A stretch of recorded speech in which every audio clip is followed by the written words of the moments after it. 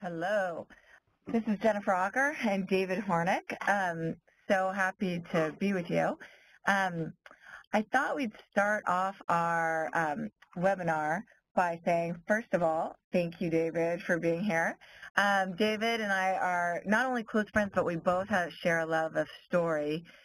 David because he's actually good at it, me because I actually study why it works, so to speak. So just to start it off, 6-word story about yourself, David. 6 words about me. Okay. When my voice changed, no Broadway. All right, and mine would be California girl in New York shoes. So, and we'll dive into that, but it's a good little opener for those of you guys who are interested in starting your next meeting with a 6-word story to prime people to start thinking about story. Ernest Hemingway was once known to have written the first 6-word story that at least got notoriety: baby shoes, never for sale, never worn. Baby shoes for sale, never worn. That tells a lot, actually. I know.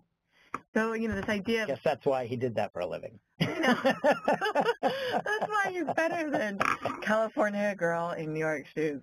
So what I wanted to do is give you a little bit of a glimpse, and David, you haven't seen this either, of some of my research around happiness and meaning and how it unfolds in terms of almost a story. It's a very large data set, and it's based on the We Feel Fine data comb, where Sep Kumbar and Jonathan Harris combed the blogosphere for all mentions of I feel and I am feeling. So 12 million data points collapsed into this one slide. Because blog-based data has a lot of demographics you can extract from it, you can interpret what people are feeling, when they're feeling it, and so this is over the course of 3 years. We start out simple. So this is your 11 to 14-year-old who doesn't really have anything to say about I feel. Like, I feel fine, I feel nothing, I feel what? But we soon fill up with angst. So this is your 15 to 18-year-old who feels really angsty. So I feel angsty and alone and anxious and angry.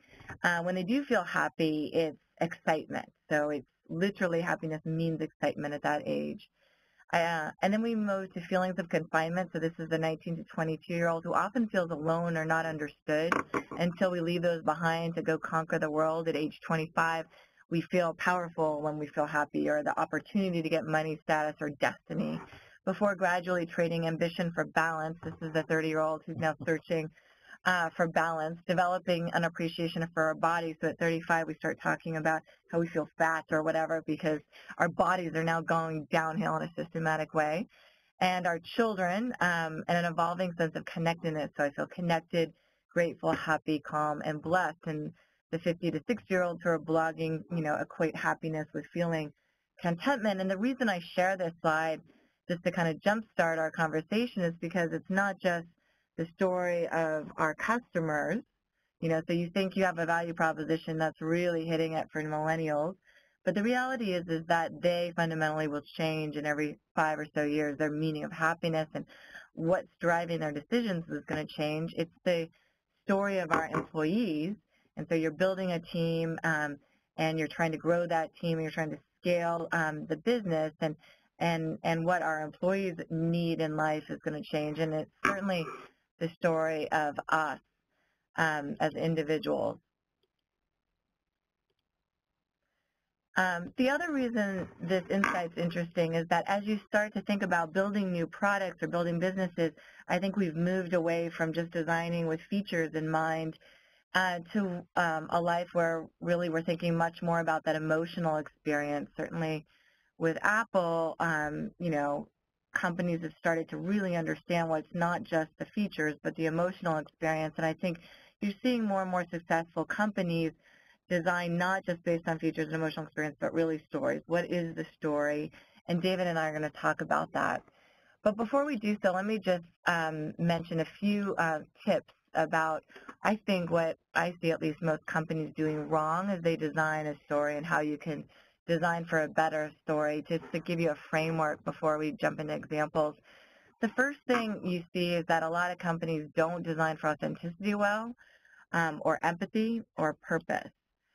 So if you design for authenticity, such that when you share the story, you feel authentic, and lots of research shows that people can tell when you aren't. In fact, within milliseconds, of engaging with someone and they're sharing your story, implicit judgments are being made on that person, whether you're truthful, whether I'm going to respect you, whether I'm going to like you. This is work by Melanie Umbadi that was summarized in Blink and other books.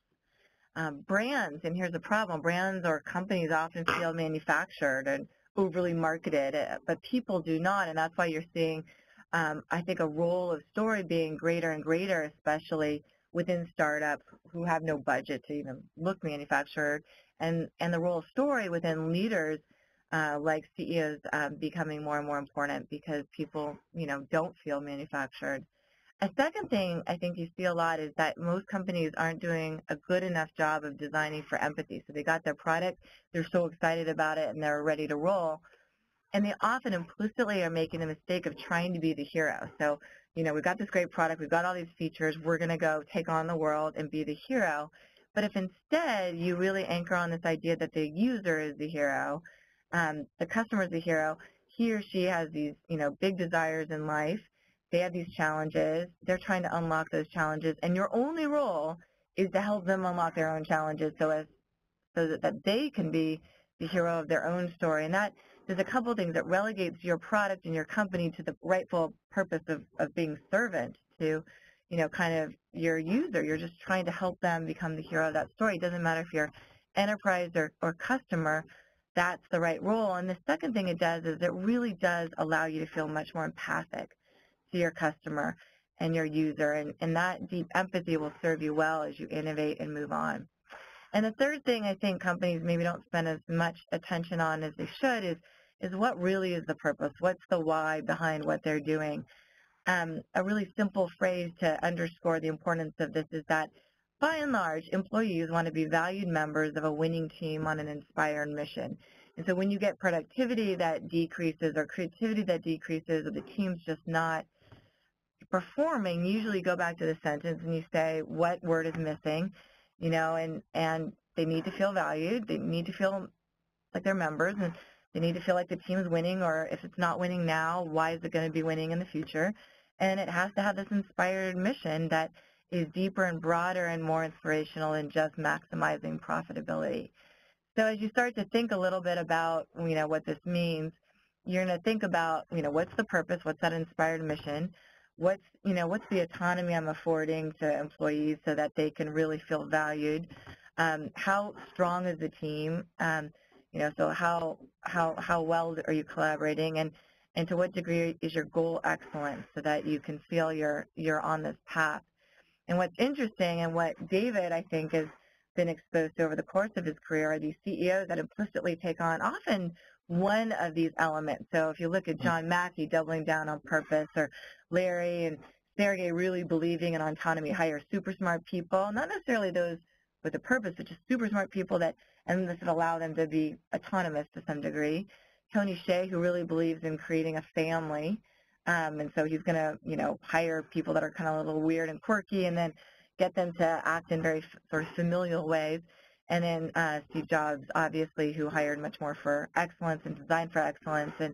And so what happens is with these leaders and these CEOs, the story of what's important to them gets played out, and that inculcates the whole culture. But in a lot of research, if you really nail purpose, and all of these companies do have purpose, then you usually get people to work harder, faster. So that's just a brief summary of what at least you can start to think about in terms of designing for. But getting into the nitty-gritty, how do you actually design these stories? Which stories are most important? What are the signature stories that you want to develop?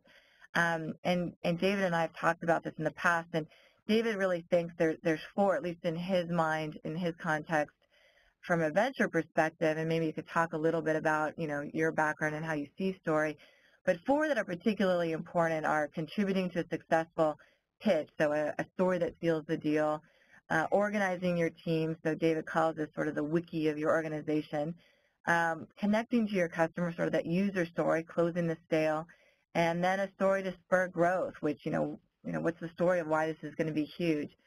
So David, thanks for being here, and maybe you could tell us a little bit about your own self, and then we can dive into any and all of these that you think are so important. Sure. Although, I mean, the most important part, which is I was destined for Broadway, and then my voice changed. It was going to be so good. Yeah. And then next thing you know, I went to law school. So no, I've been in the venture capital world for almost 15 years now. And as I was just talking with a group of students, and frankly, my entire talk, this was a group of college students who were trying to figure out, so what do we do next? Where do we go next? How do we think about our world? And so I told the tale of how I went from a kid in New Hampshire to a venture capitalist in Silicon Valley, someone who got to college and studied computer music to a business person. And the reality is that it was this windy path that was driven. And if you were to tell the story of me in the end, one could only point to passion, to engagement, right? Because the subject matter changed so quickly. It was computer music and then criminology. It was law school and then litigation, et cetera. But ultimately ended up in helping to build these amazing companies. And to my mind, these amazing stories that every one of these companies tells, even the companies that fail, it turns out, it's an epic tale, right? It just turns out badly. It's not like all of our movies are fantastically joyous in the end, and that's true.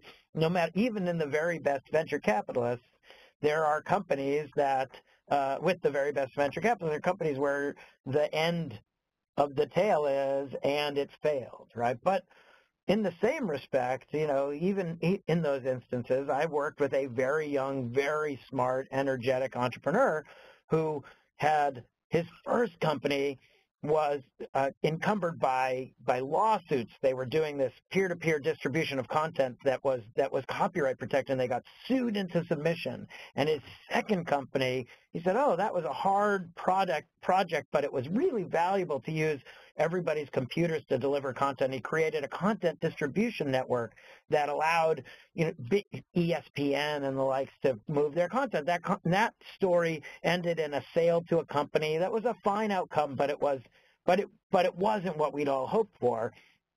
And now he runs Uber. And so far it's looking like that's quite a story, right? Yeah. That's quite a battle between technology and the entrenched nature of an industry and all of these things. So I really do think of the companies that I look at and my engagement and my role with these companies is how can I help bring to life this epic tale that, if all goes well, ends in something that changes the world. Right? Mm-hmm. And my job is to make money for my investors. So the good news is that money actually is a byproduct of really great stories, in the venture world. So I've invested in some wonderful companies that have changed the way people engage with the world, like an Evite or a StumbleUpon. I've engaged in companies that are really technical and people haven't heard but have been wild successes, like a Splunk.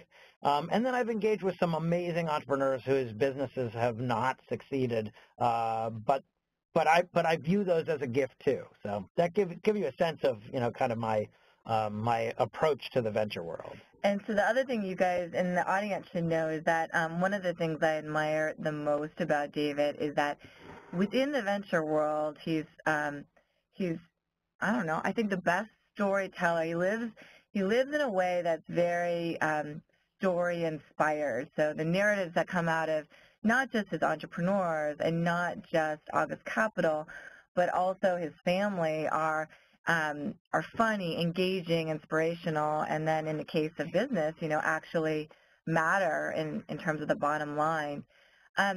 So let's talk a little bit about each of these four stories.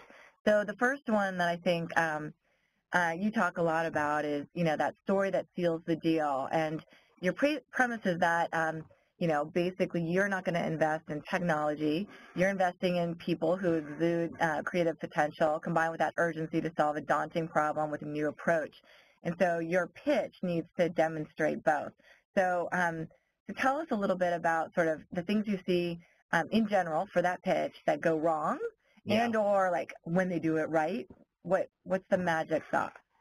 Well, the one thing that I would say is an important, tip is that people think that they need to come in and close you, right? That, oh, okay, I'm going to tell you this thing and you're going to buy, all right? When it all is done, you're like, oh, I'm in, right? Yeah.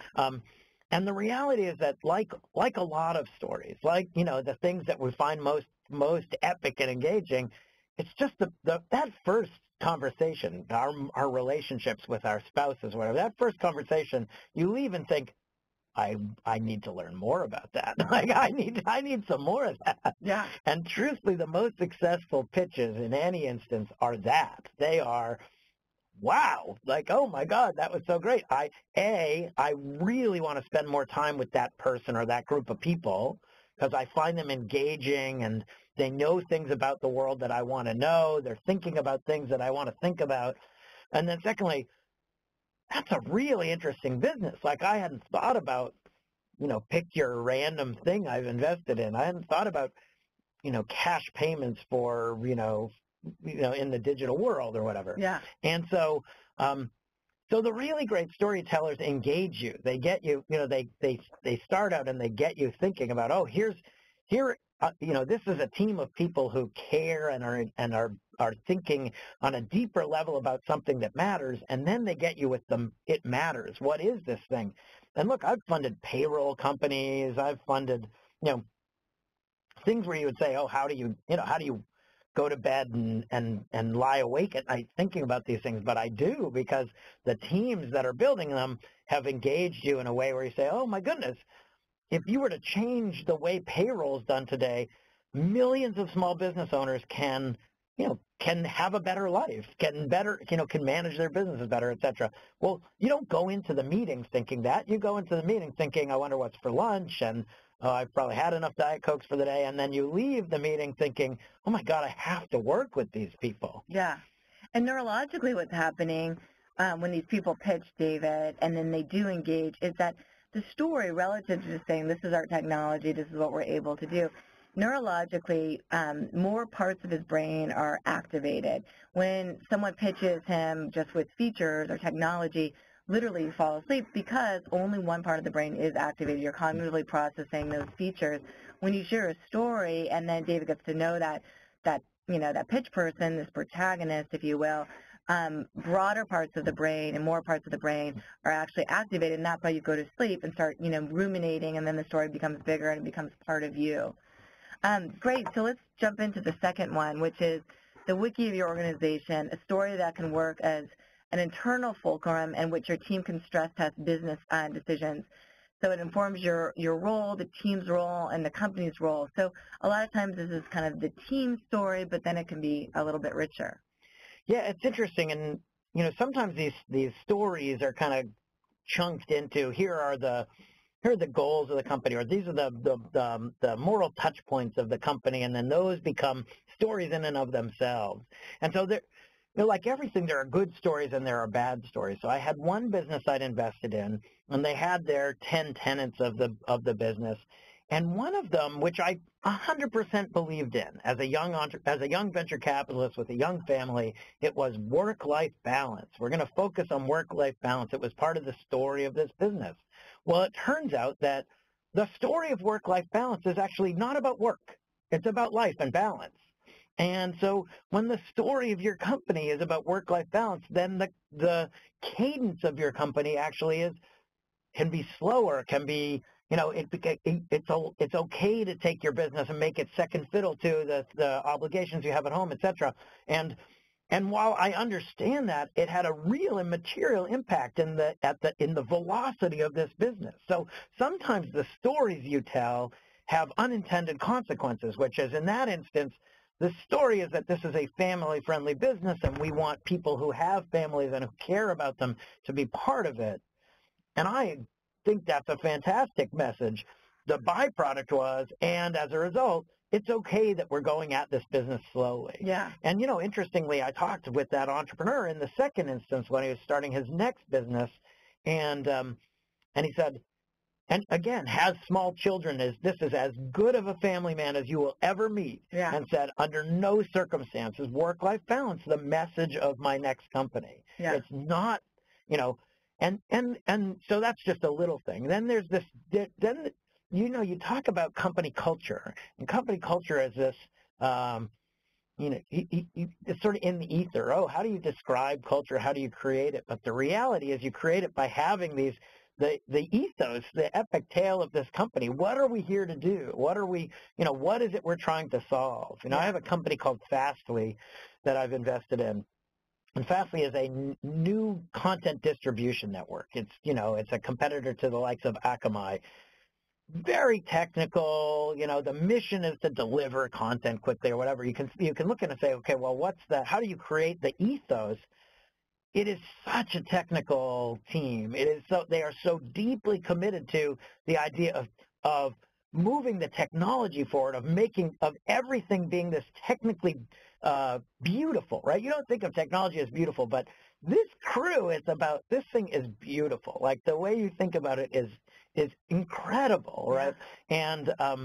And so that drives them forward, is that this understanding that we are solving a really hard problem in an elegant and beautiful way, and this is what we care about. Yeah. It drives recruiting, it drives team deployments and development and scale and all of those things. Yeah. Talk about also so that you got this team, and so how they came together, or how they're going to, demonstrate, you want to bet on this team. It's not just, sort of. Yeah, for sure. Well, I'll just talk about Fastly some more, because I think it's a great example of this, which is, here is a technical team and management team that existed in another company. There was a company called Wikia, and Wikia is a massive company. There's an immense amount of traffic that goes to Wikia. And they had a problem, and their problem was that wikis are always changing, and they wanted to use a content distribution network, something where they could push their content closer to their end users so that it was accessed more quickly. And everybody they talked to about this problem couldn't solve it. Their technical solutions could not allow you to push stuff to the edge and keep updating it as quickly as they needed to. Right. And as a result, out of necessity, they built their own. They said, okay, well, we're going to have to figure out how one would solve this. And again, to this technical excellence, it was this incredibly beautiful problem, which is, we have rapidly updating content. We have new ways of thinking about hardware and software and whatever. And they created a really fantastic solution for themselves. Mm-hmm. And they were so excited about it and so proud of what they'd built that they talked about it to their friends, all of their technical friends, we nailed it. Here's this thing. And then a beautiful thing happened. Their friends all said, can we use it? Yeah. We want to use that. How can we use this thing? We have exactly the same problem. Yeah. And the byproduct of that was a team that said, we need to create a company that will solve this problem. And they emerged with a solution that they had built out of necessity, that elegantly solved their existing problem, and that pulled them out because there were customers who were saying, we need to use this. Right. Why do you get to keep it to yourself in Wikia? We need to use this thing. Yeah. That was the epic birth story that then has resulted in what is now a content distribution network that serves massive companies, big traffic, really exciting stuff. So I think when you hear that kind of story, it answers lots of questions. It talks about team and cohesion and motivation. It talks about market and differentiation, all of these things that, if someone was creating a PowerPoint, I'm going to cover market scale, I'm going to cover, differentiation, et cetera. And they don't have to do that. All they have to do is say, here's what happened, right? And it's so much more effective. And then you're making implicit judgments on, do I bet on these guys? And the simple story of their team, how they act together, their history, solves that problem, too. You don't have to sit there and question that as much. It's a tricky thing, I have to say. I mean, this is important, right? Which is that story of the team coming together is a really important one. And sometimes it's this. We work together and we whatever, and so we, and you say, oh, great. Yeah. Sometimes the story is, I knew this person. We were best friends since, computer science class, in high school. And so we've always talked about doing something that, and you go, oh, that's great. Yeah. We were pitched yesterday on a business where the founders met on LinkedIn. Yeah. Now, on the one hand, look, you should be allowed to meet great people on LinkedIn. Yeah. But it's a bad story, right? That's, you met on LinkedIn. Yeah. That's the end of the story. End of story. Yeah. That's not very exciting. Right? Mental note for all of you in the audience using LinkedIn, go get a cup of coffee. Go to a bar. Go to a dance club. Take a walk. Have a story. Yes, have a story. Yeah. So the third one that we've talked about in the past, we both share a real passion for, is the story of the user or the customer. How did your product or brand get used by the user or the customer to attain their goal and transform their life? And so you're really anchoring, and so it's not really about you, it's not about the team, et cetera. It's really about this one person. Any other sort of tips on really developing that user story so that it persuades you, like, yep, this is going to be big? Yeah, I think there's always, look, in the end, there's no single great business that's been built on a single customer. Yeah. Right? So there's always a starting point, which is I have a customer who is using this, and that is sufficiently engaging to get you the next customer, et cetera. I always think of this, particularly in the startup world, I talk about this. The fact that startups have any customers is miraculous. You should never work with a startup. Startups are, they likely will fail and go out of business. They have technical solutions that are unproven. There are all sorts of reasons why, if you were a big company in the enterprise space, you wouldn't use a startup's product because it's crazy. Yeah. If you're a consumer and you're already on Facebook, or better yet, you're already on MySpace, why do you go to Facebook? Why do you start using Twitter if you already have a thing? Why are you using WhatsApp instead of, Messenger or whatever?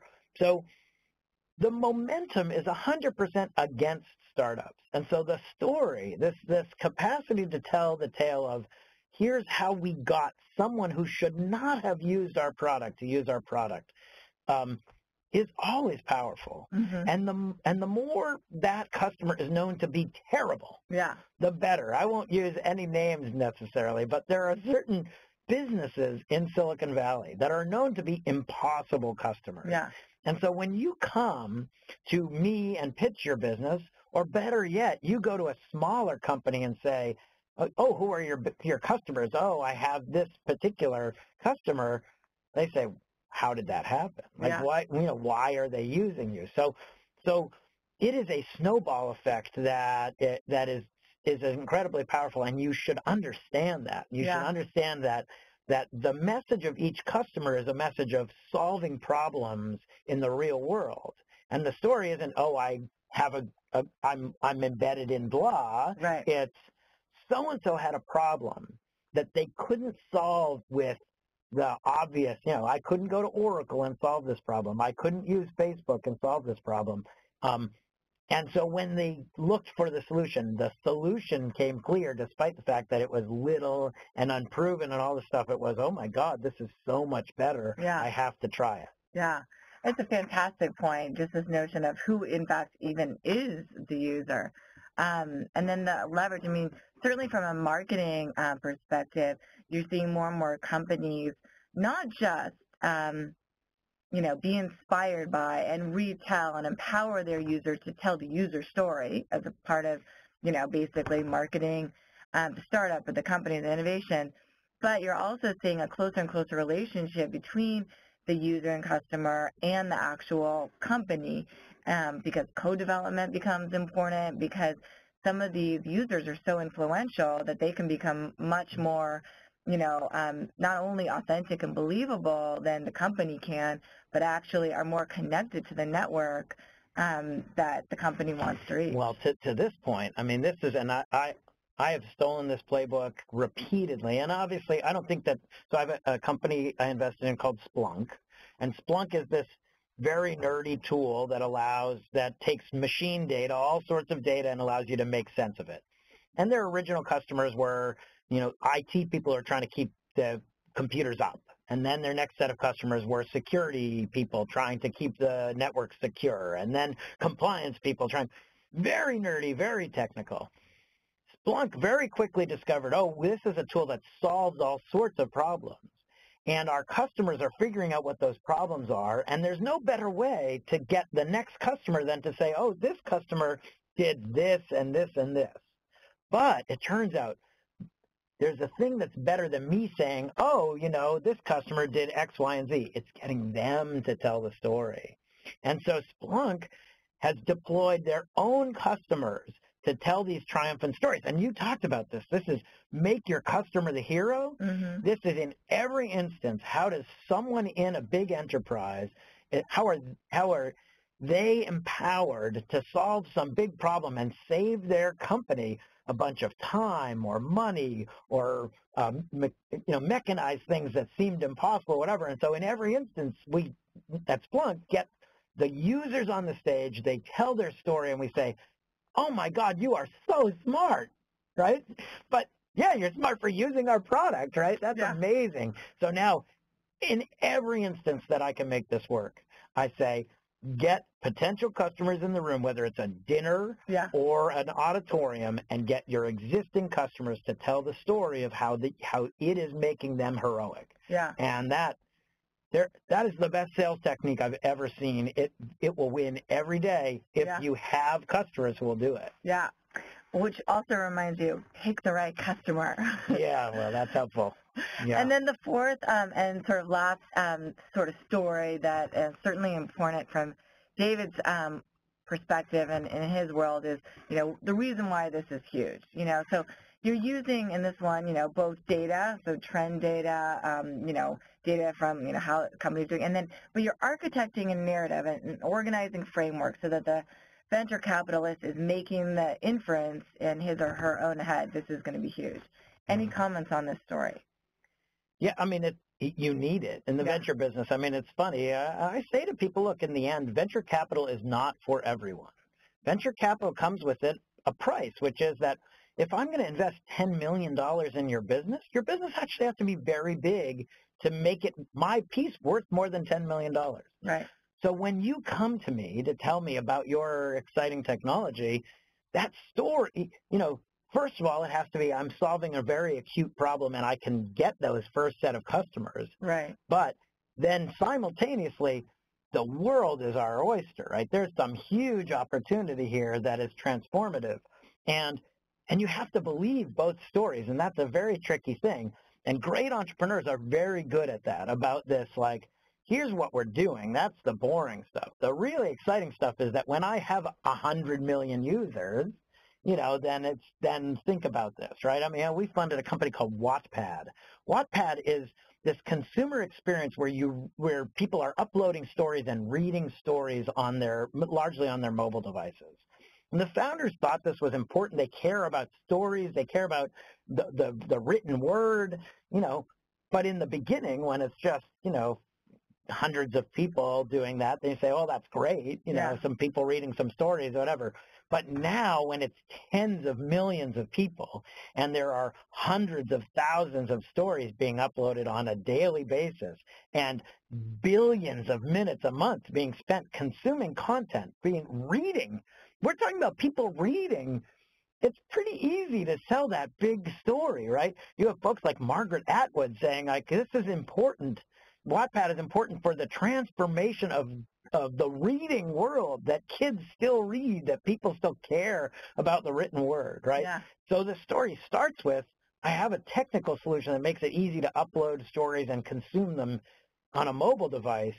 But the big picture is, and as far as this team is concerned, having tens of millions of users is the beginning, right? Mm-hmm. And so being able to tell that, and it doesn't matter what it is, right? My buddy Rene Lacerte, when he was pitching PayCycle, was, I have seen how hard payroll is. I've seen what a waste of time it is for people. We can make it better. We can make it an asset. It will transform the ability of millions of small business owners to regain control of their lives. And he's taken that one step further with Bill.com, his next company. He's into the exciting stuff. Yeah. Start with payroll, move on to bills. Same thing. How do I manage accounts payable and receivable?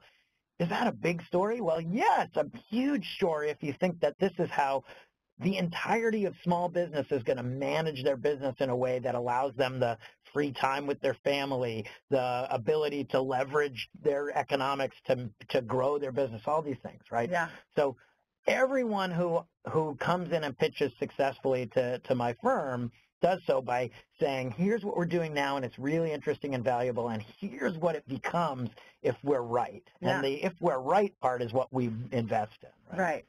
So, yeah, just helping create that structure so that the investors want to invest. And so this idea of making it human-centered but also inspired is key.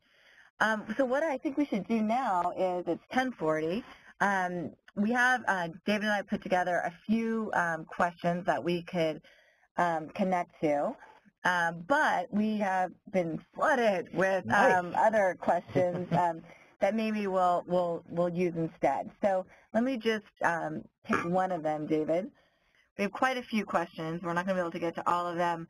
If anyone has remaining questions after David and I finish Q&A, please feel free to email me at jaker@stanford.edu, or just Google Power of Story and my name, and you'll come to a website where a lot of the answers to these questions at least are indirectly answered through readings and whatnot. David, through this set, is there any question or two that you think is particularly intriguing? I think there are a lot. There's one question that talks about to what degree this sort of storytelling applies to nonprofits in fundraising in the same way that it applies to for-profit companies in fundraising, and it triggered something in my mind. You know, one of the things that's interesting and tricky about nonprofits that I've seen is that they're very personality driven. Oftentimes, there's a particular dynamic individual who is telling that story and is so engaging and so spectacular that you write a check. Here's a check. And of course, the tricky part is that it's an ongoing process for these nonprofits. The reality is that startups are the same way, right? That in the end, there is this interesting back and forth between the CEO, the founders, the team story, and the aggregate story of this business. And I would say it's extraordinarily hard to raise money with an amazing story for your company and a lackluster story for your team, right? We are looking for leaders. We're looking for leaders who themselves have a powerful story. And the interesting thing and the best thing is when that story is first, how have I come to be who I am? Yeah. And as an inspirational leader for this business, and how did I come to this business? Like, why do I care about this business? And our best entrepreneurs, there's a very clear story about. There's an amazing, kind of mythology of the individuals, and then there's this amazing mythology that leads to them coming to their particular business. Mm-hmm. And so in that respect, for-profit and nonprofits are really the same business, which is why are you this spectacular person you are, and why have you come to this hard problem you're solving? The more authentic that connection is. This is why businesses where the answer to that is, I did a lot of research and I decided that this was a tough problem to solve, is not very compelling, right? You listen to that story and you go, huh, so you could have done a bunch of things. Then right? I went to LinkedIn and I found... I found some people to help build it, right? Oh, my God, there's so many questions. Okay, another question that relates to the nonprofit one is about stories proven to spur action. So if you guys Google... you I'm just making them go do check words. It out. Future of Storytelling and Aaker, my last name again, Aaker. Up comes a little 5-minute video that actually summarizes some of the research that is done by Deb Small and others that show why and when stories actually can fuel action. Now remember, it's not stories or data. So this guy or this person, I'm not sure if it's a guy or a gal, who's about to go off and do this pitch and is thinking about harnessing story to a greater degree in their pitch. If you're out there in the audience still, remember that it's the integration of data and story together. And sometimes you're going to lean into the story, sometimes you're going to lean into the data, but even if your pitch is 90% trends and product features, et cetera, even that 10% of the narrative structure that you put around it so that, the investor can indeed think it's going to be huge, hopefully, is powerful. So another question I thought was really interesting is this notion of motivating employees through ongoing storytelling to improve focus and then align the goals and objectives of the company. And, there is actually a little bit of work in social psychology around goal alignment, and this notion of how do you motivate. And some of that work is summarized in The Dragonfly Effect, which is a book I wrote with Andy and one of David's friends too, my husband, Andy Smith. And one of the things that's most important in the model in that book is focus. What is the single focused goal of this story? And if you can get it reduced down to this is the goal. So David shares with me a story about one of his companies or his son or whoever, and I know the goal of that story. He knows where it's supposed to land with me. That by based on that process of knowing the goal and knowing the aha and indeed landing well, research shows that when that happens, teams are aligned across silos. The clarity of what the new product launch is increases. Not only the goals aligned, but people can work more in sync. So you got a new product. It has a really clear story. You know the goal of that story. It lands well. Research shows, and Steve Ballmer's a big proponent of this, that everything else is executional because now everyone's aligned. And so advertising, which is executional, can align with the story. The CFO is aligned with the story. Operations is aligned with the story. Everyone's aligned. And so there is some empirical evidence to suggest that at least if your story can be anchored on a goal, you're going to get that goal alignment and increased productivity. So one of my favorite things in the kind of storytelling universe is the T-shirt. I talk about T-shirts all the time, and in the startup world, T-shirts really matter. And it's because of this. It turns out, so how do you reinforce the message of the company? How do you create mission-driven businesses or whatever? There are these interim goals. They're big picture goals, like organizing the world's information, right? Yeah. If you have that on a T-shirt, you're a young organization, and you have that on a T-shirt, it's like, well, that's what we're here for, right? And you walk around, you feel good about those T-shirts. Look at that. I'm organizing. Then you have these, like, point-driven focus. What do we have to achieve? So it's that T-shirts are always made in startups, in well-run startups, when you have the first 1,000 customers, when you launch some new product, when you do these things, because people are so focused on this opportunity, this goal, and then when it's done, you celebrate it, and you don't just celebrate it for that moment, you celebrate going forward because it inspires that next thing. It inspires you to, you have the Android T-shirt. I wish I had that one. Oh, you had the millionth customer T-shirt. Amazing, So I think that good storytellers, good companies that understand the power of that, understand that T-shirts are just another piece of it. So there's a great guy named Adam Nash who was at LinkedIn, now runs Wealthfront, and he wrote a great blog post about this. If you want to look, we can go to Google that one. Adam Nash and T-shirts, and you'll find his blog post that he wrote after he and I had this long conversation about how much we love T-shirts and the importance of T-shirts. Yeah, and more generally, this notion of props, just thinking about what props would support the story. Another person asked, can you talk more about the idea of authenticity more? And I don't know about you, but I think about it in two ways. One is authenticity is when the story and the data resonate, so that the story echoes back what you're seeing in the data, and you can take data from lots of different angles and vice versa. The second is a little bit more softer, if you will. It's that when you share a story and it comes across authentic, it feels very personal. And sometimes the more manufactured stories that feel less authentic, you basically are just losing that personal connection. Any thoughts on authenticity? Well, it reminds me, I used to be a litigator. And I remember talking with my boss, who was a very impressive litigator, had been very successful, and he said to me at the time, as we were preparing witnesses, and all, he said, David, there's nothing more powerful than the truth. And he said, and in particular, because your witness can always remember it, right? And it's like, that's the reality, and that's a little bit about this authenticity question. You don't need to figure out how to string these things together to make them work. You don't have to remember what the myth is that led to this thing when it's the truth. Yeah. So look, in reality, we're always kind of morphing and pitching and molding our own image, the image of our company. But if it's not based in fact, if it's not based in reality, it will blow up. eventually it will be completely clear that it's just not the reality of the company. And so don't try and be what you're not. Right. Right? If you're not a dynamic storytelling, inspiring, blah blah blah, don't be that. Right. Be someone who inspires through numbers and product and whatever else. So I think authenticity is very clear, and like the Supreme Court said of pornography, you'll know when you see it. Yeah.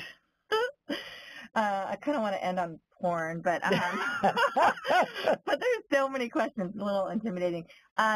So what I'm going to do is, because we are only 2 minutes shy away from the end of this, is again invite you, if you didn't get your question answered, to go ahead and email me at jacker@stanford.edu, or just go online to Power Story. And I'm Hornik at augustcap.com. So. Yeah, best storyteller ever. I highly recommend. A lot of pressure. Yeah, all right.